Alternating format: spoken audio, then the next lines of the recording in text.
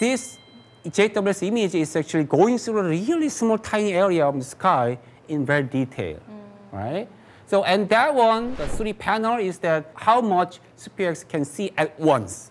In single exposure, SPIREX see these all green squares. It's a huge area, about 3.5 degrees. If you compare that with the size of the moon, only moon is filling that small part of the sky. Oh, but doctor, I'm just curious. So the JWST or the Hubble, it's capturing so small compared to the new SPIREX, right?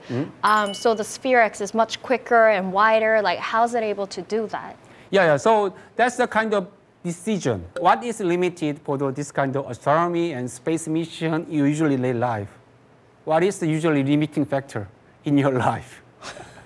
Money, time. Money, exactly. Time, time or money, right? So you have a limited amount of money.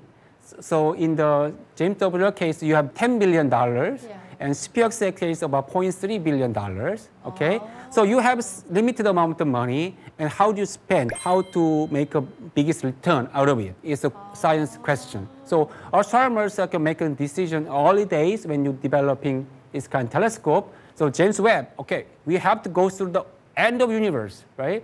So make it bigger, but if you make it bigger, you cannot see all of them, right? But then the image quality is different then? Of course, yeah. Oh, it's different. So that is a spectacular image quality, but the SPIREX cannot see that much detail.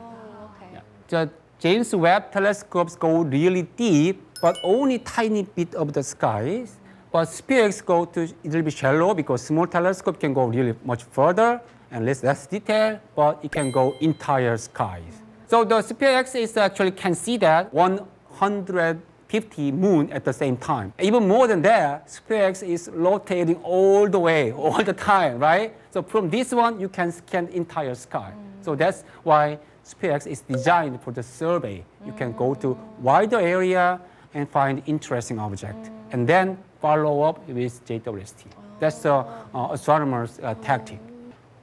And the first slide. So we finally launched the space telescope and opened the shutter and take pictures, and we got the first images.